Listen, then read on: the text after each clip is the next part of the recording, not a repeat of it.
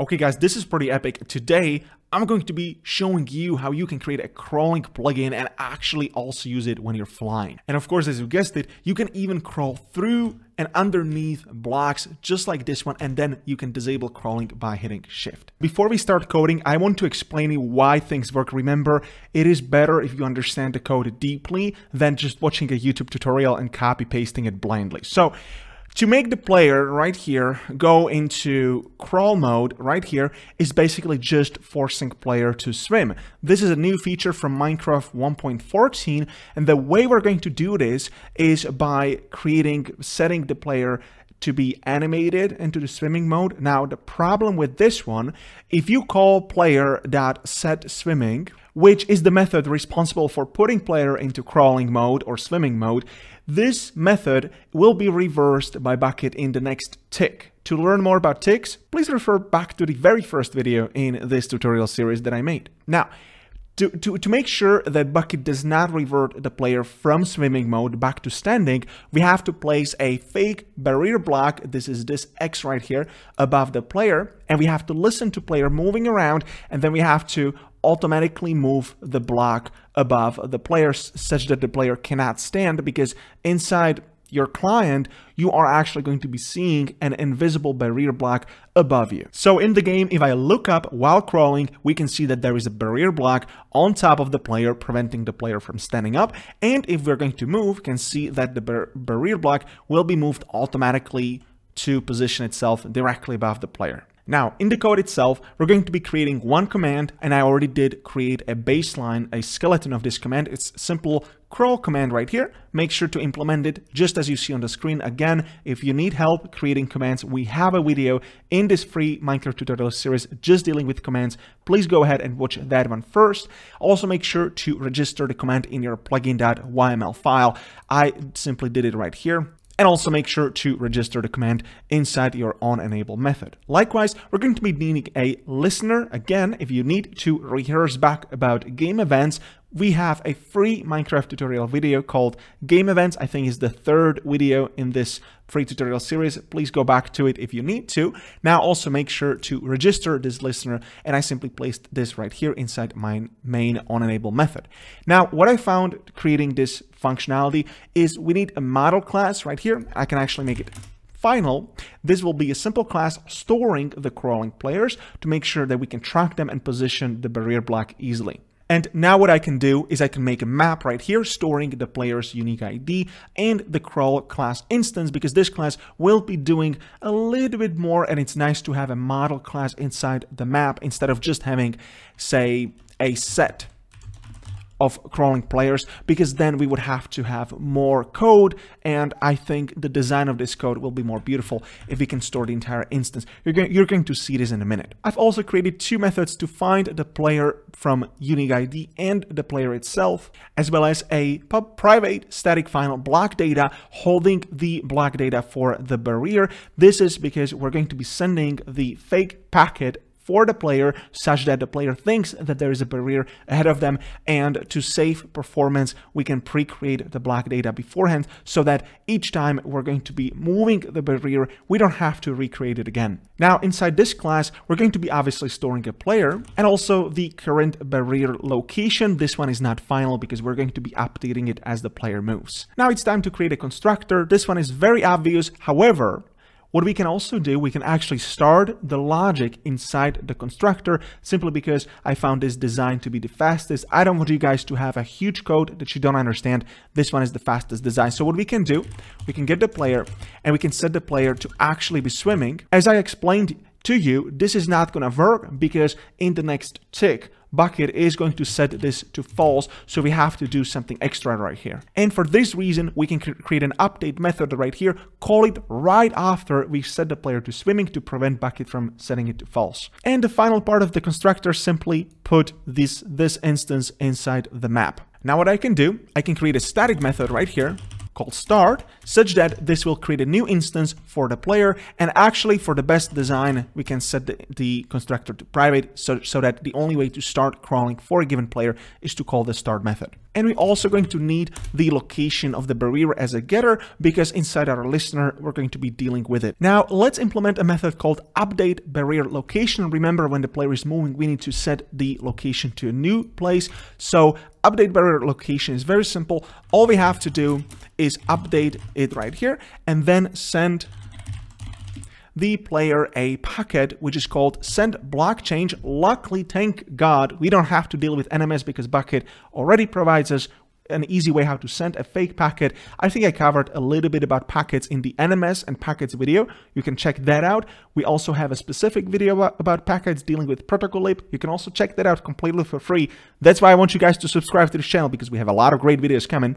Now in this one, it's literally as easy as getting the location and then sending the barrier data, which will render a fake barrier on top of the player. No one else except this player right here, for which this instance is working, will see that, so other players will not see anything.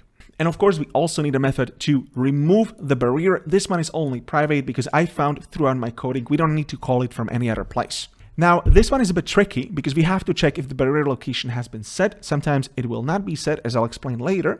And then we simply have to send the player for the barrier location, and we need to actually get the original block, which is there because this one is only a fake packet. We're not actually editing the map in any way. So we're going to get the original block at the given map location and then get the original block data such as the client will then see the original block on top of it after this method is called. Now also, don't forget to set the barrier location to null the field. And we also need one other method called stop, which is going to be public right here. And this one is very simple. All we have to do is, first of all, set the player not to be swimming anymore. And then we have to destroy the barrier block. And finally, we just have to delete the player from our map that we made earlier. Now it's time to finish this class by implementing the updating method. All we have to do is get the block above the current location, using getBlock, getRelative, block face up, and then simply updating the location. However,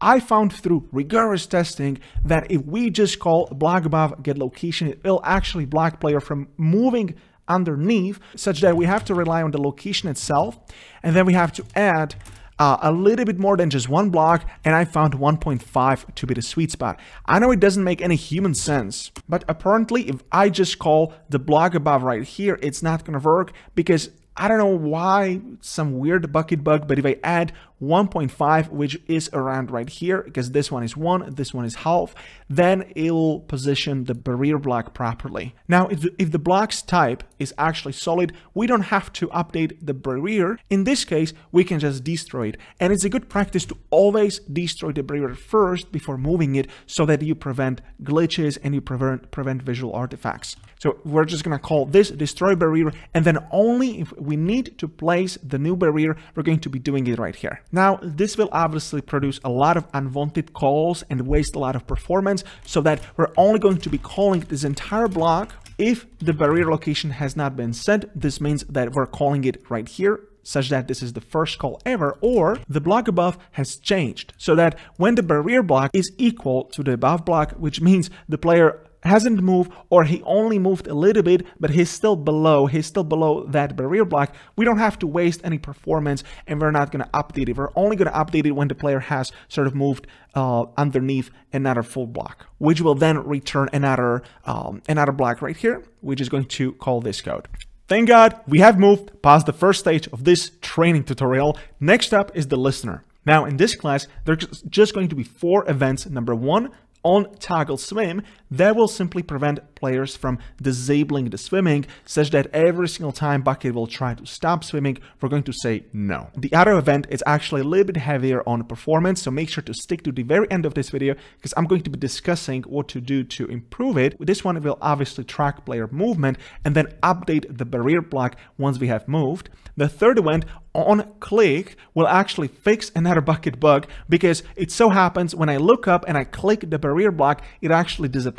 So we have to send the packet again, otherwise you'll experience more visual glitches and artifacts. And the final event is just optional. You don't have to have it. This one will simply listen to player trying to sneak and then disable crawling, such as providing easy way for players to exit crawling. And I've also managed to add ignore cancel to true to all 4 events, such as when a plugin comes before us and cancels the event, preventing this interaction, we're not going to be causing any conflicts. Now, the first event is extremely simple. All we have to do is call crawl.find the player by event get entity, get the unique ID. Notice that we have to get the entity right here because this one is not only called for players, this is called for any mob apparently.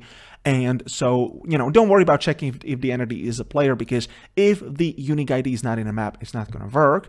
And then if we have a valid player that is trying to disable or enable swimming, we already know that the player is swimming, so we have to simply cancel the event. And the next extremely ridiculously easy event to listen to is simply to disable the crawling mechanism. We're going to get the player right here and then find the crawling instance of the player. And if the player is in fact crawling and we are sneaking, that means we're not unsneaking, but we're pressing the shift or whatever button you have to sneak, then we're simply going to call crawl.stop right here. Now, inside of the onMove event, I'm going to simply copy the crawl from this one, and I can actually also copy the player right here. And then if we're crawling, I am going to get the from location that we're moving from, as well as the to location we're moving to. And I have to do a lot of manual validation such that when the X is not the same, so we have moved the whole block, and the Y is not the same, so we have jumped up and down the whole block, and the Z is not the same, so we have moved in a different 2-dimensional way, right? Then we're simply going to not call the crawl.stop. Sorry about this, my AI is messing this up. We're going to be needing to call the from the location, but also we need to clone it. What happens if we don't clone it? Well, inside the update right here, we're actually adding this 1.5 to the location. And the way that that event works is that, the way that this method works, add right here, if you open it, this will actually change the location itself. And I believe that bukkit, what bukkit does, if we didn't clone it, then we would actually change the teleportation, the movement itself, and then you would experience a bump 1.5 block above, which is obviously ridiculous. So we need to make sure that we don't update the location in the event. We create a clone, a new instance of it, and then we simply operate on that new instance with the barrier block. Great. And the final event, on click right here, I also believe I can just copy these two from below right here, and then if crawl is not null, we also have to get the clicked block, just like this one, and the clicked block is not null, and the click block's location equals to the barrier location, then simply means we have to send the fake packet to prevent the spigot bug. So we have to simply call crawl.update, and then we also need to cancel the event. That obviously means that the player will not be able to destroy barriers even in creative mode. Alrighty, we're done. Let's go inside the command right here, and let's simply call crawl.start for the player, which we can now cast to the player itself because we know that this is a player because we verified it right here. Hopefully, guys, that makes sense so far. Any questions, pop them below. I'll try to get back to as soon as possible. Make sure to hit the subscribe button, please. I'm spending a lot of time here making this amazing crawling plugin. Let's go and let's test it out. Now, in the game, let me type in crawl. There we go. And I'm crawling. Amazing. Let me try going into another block. Let me try going to the famous sapling right here that's been here forever. I think this map is like 3 years old. And even when we go down into lava, oh my goodness, we died again. But after respawn, we can simply crawl again. Let me try this in here, right here. There we go. You can see that there is a slight visual artifact when we're moving down. Yeah, just a bit. Unfortunately, that can't be fixed. However, what you can do, you can check if the barrier is moving properly, which it is, and it's beautiful. As I promised you, this one event right here called PlayerMoveEvent is a bit heavy on performance because it's been called thousands of times when I'm simply doing this and I'm not even moving, right? That is why we have this check right here to reduce the amount of calls. Another way to even further reduce the amount of calls is to simply use a bukkit runable. I'm not going to cover this in this video because we have a video about timed tasks inside this very YouTube tutorial series. I'm feeling that I'm repeating myself 15th time. So I recommend you check that video. And then all you're going to do is I'm just going to give you a basic demo. This is going to be your task, okay? and this will implement runable. And inside the run method, you're simply going to iterate for all the players right here, and then we're simply going to be ticking, we're simply going to be calling basically this one, right? We're going to be wanting to call it just like this one. You can delete the from to, and you can simply call crawl.update. This one is going to be the player's current location, and you don't have to clone it because bukkit clones that call automatically. Now, of course, you can even further reduce this by storing the old location somewhere inside the map right here, but this is going to get a bit too complicated. I don't have to deal with this. If you're smart, you'll figure it out. If you're not so smart, obviously you'll become smart by watching my free YouTube tutorial series and taking my online classes, to which the link is in the description. Then you'll be able to figure out with ease. However, just doing this trick will reduce the lag to a very, very minimum level. Now, of course, make sure to go inside your main class right here, and then simply call getScheduler on the server, run task timer right here. You don't have to have an instance, or you can, it doesn't matter. And then the period is probably good to be pretty low, such as 2 or even 1. However, the lower, the bigger the performance impact, as you know. However, this is still less than having the on move event. I'm just going to delete this class, and this is it for this video. I hope you've enjoyed it. Again, if you want to learn more crazy tutorials like this one, check out the course called Project Orient. It's my personal masterpiece. We did it last year, took me over half a year to build, contains hundreds and hundreds of lessons about Minecraft, bungee cord, spigot, NMS packets, you name it, GUI, minigames, anti-cheats, and of course it has me personally helping you guys out on something called live Q&A calls.